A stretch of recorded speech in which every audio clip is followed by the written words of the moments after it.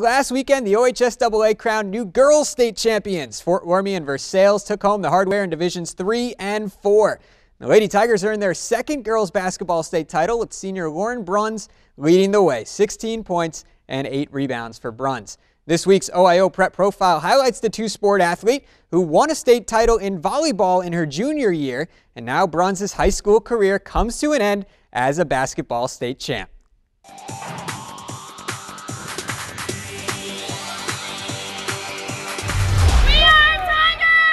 It finally settled in probably about a day or two ago.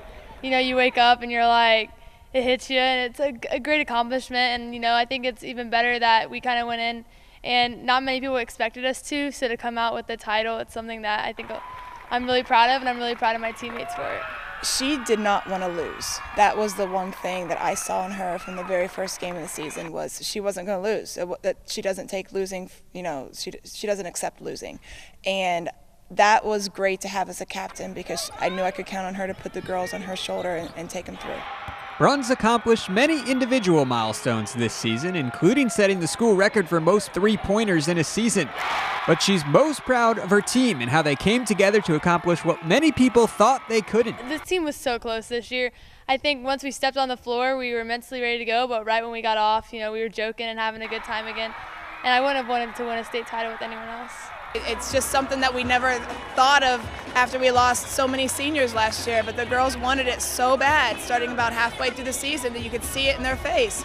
And I wanted it so bad for them. It couldn't have ended any better way, Winning state in volleyball would have obviously capped it off even better, but just to end it at my career at Versailles with a state title makes it undescribable.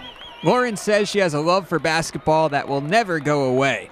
But she also happens to be very good at volleyball. Bruns can't wait to continue her volleyball career at the University of Dayton in the fall.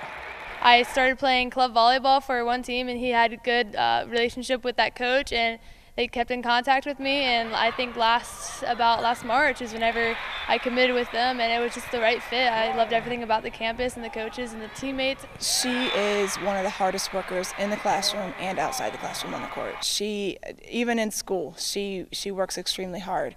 I have her in math class, and she's always in my class asking, how can I do this problem, or how can I get better?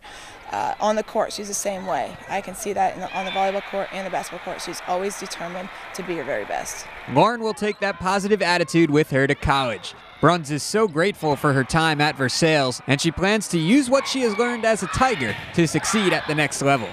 Cherish every moment you have on the floor. The 4 years of Versailles went by so fast, and I couldn't have been more thankful for the friendships I've made with not even just my teammates, but with my coaches. And the community here at Versailles is awesome. So I'm going to give my 100% at UD and hopefully get some more titles there. A perfect end to a fantastic high school career. Congrats to Lauren and the Versailles Lady Tigers.